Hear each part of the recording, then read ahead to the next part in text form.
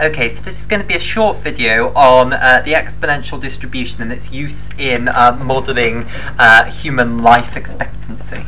Okay, so if we have as our abstract probability space every possible outcome of a person's life, how long they can live. So you know, you might live. We'll have it in days. Shall we have it in days? And then we'll have it in years to make it easier. So you have 0 years, unfortunately, you have 1 year, you have 2 year, 3 year, 4 year, and you have all the decimal points in between. We'll assume that time is continuous, so you can give an exact answer to how long you are going to live. Now, of course, these are just symbols. These are just symbols denoting a period of time. We are going to have some random variable x, which is going to map them onto their corresponding real number, corresponding positive real number. So actually 0 isn't in there. You can't live zero time at all. If you ever lived at all, then you will have lived for a tiny period of time. By definition, if you lived, then you had to live more than 0 years. Okay, but of course you could have any decimal. 0.5 is an option, etc.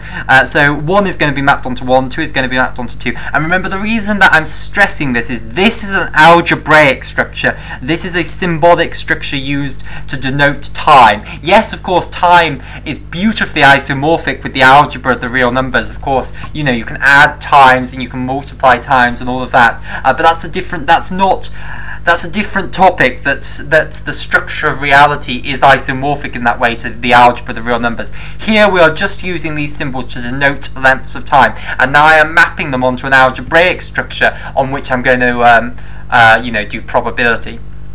Okay, and we're going to say that x is exponentially distributed with some parameter lambda. We're going to suppose that x is exponentially distributed with some parameter lambda, and this is often a way. It's an elementary way. I'm sure that this isn't. Well, I don't know, but this is a way that often you will see this random variable as being modelled. I'm going to show you why it breaks down, why it cannot possibly actually be. This isn't perfectly distributed exponentially. It's distributed in whatever way it actually is distributed.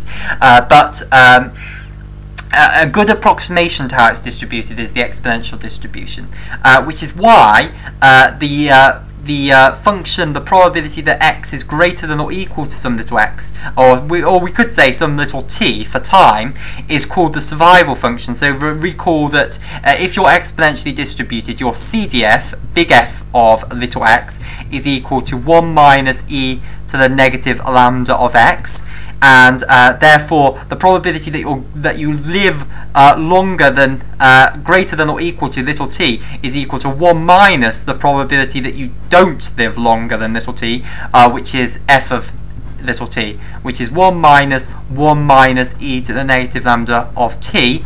So this is e to the negative lambda of t, and that is why this is often called the survival function, because this is the probability that you will survive, that any one person will survive. Well, it's what we're going to use to model the probability that any one person will survive longer than t years. So just to say, what we're going to do is we're going to assume that it is distributed in this way, so that I don't have to keep saying, oh, this is, if we choose to model it in this way, that would be what it is. So let's assume it is perfectly distributed, and what I'm going to show you is that it can't be distributed like this. Okay, so if we assume this is correct, then the survival function, the chance that you live greater than or equal that you will live for greater than or equal to t years, is e to the negative lambda of t. So if we plot a function of this, it looks something along the lines of this. So it gets gradually smaller and smaller as you go up the years, basically.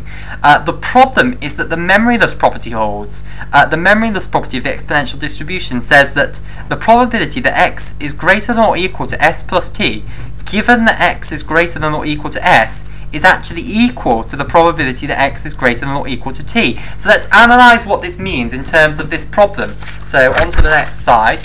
So basically, this is saying that if we have the positive real numbers here, so here's 0, and it goes on, and you have lived for some s years, so let's say s is equal to 90. So you have lived for 90 years, you are 90 years old, and you would like to know what is the probability that my life that I will live greater than or equal to s plus, let's say, t years. So let's say t is equal to 10. So what's the probability that I will live greater than 100 years given that I am 90 years, which is s? The memoryless property of the exponential distribution says that this is the same as the probability that you will live 10 years, so t years, which is 10, given that you are at the moment 0. So basically, it is telling you that if you are 0, then the probability that you will live, basically it's telling you that if you've just been born, the probability that you will live greater than or equal to 10 years is the same as the probability that a 90-year-old will live for greater than or equal to another 10 years, which empirically is not true. If you are 90, your probability of lasting longer than another 10 years is not the same as the probability that if you've just been born, you are going to live for greater than or equal to another 10 years. So empirically, this model for the human life expectancy and lifetime cannot possibly be right, and the reason is that this memoryless property is just empirically not true.